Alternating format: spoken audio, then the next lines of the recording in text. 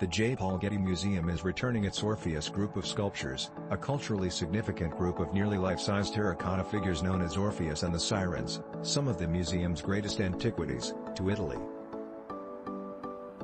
The objects, which have been determined to have been illegally excavated and exported, will be sent to Rome in September.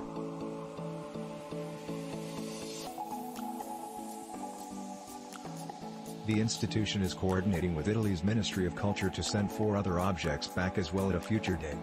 The Getty is not in a position to comment on information that led to the return of the Orpheus, spokesperson Julie Jaskol said.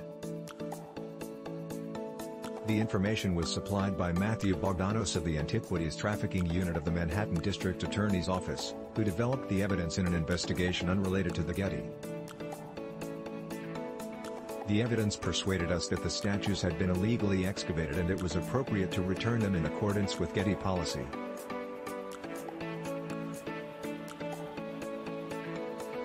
The Getty employs 2 curatorial assistants, Judith Barr and Nicole Butteridge, who work on the antiquities collection. They were not the ones who brought the artwork's questionable provenance to light, the museum says.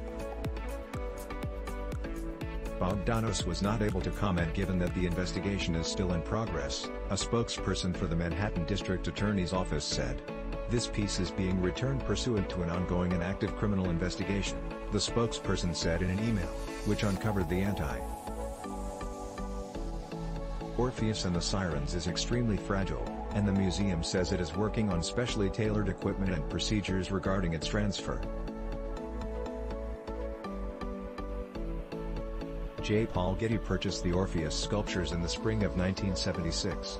It was among his final acquisitions prior to his June 6 death.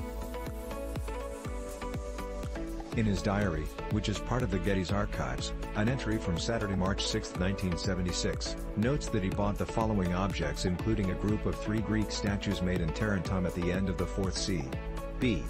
They represent a singer Orpheus seated and 2 standing sirens.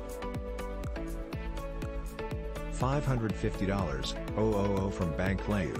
All of these naturally were on Czech-American archaeologist Jiří Frel's recommendation. Frel was the Getty's antiquities curator from 1973 to 1986. The $550,000 Getty paid in 1976 is equivalent to around $3 million today, according to the U.S. Bureau of Labor Statistics CPI inflation calculator. The Orpheus group of sculptures is an incredibly important work to the Getty.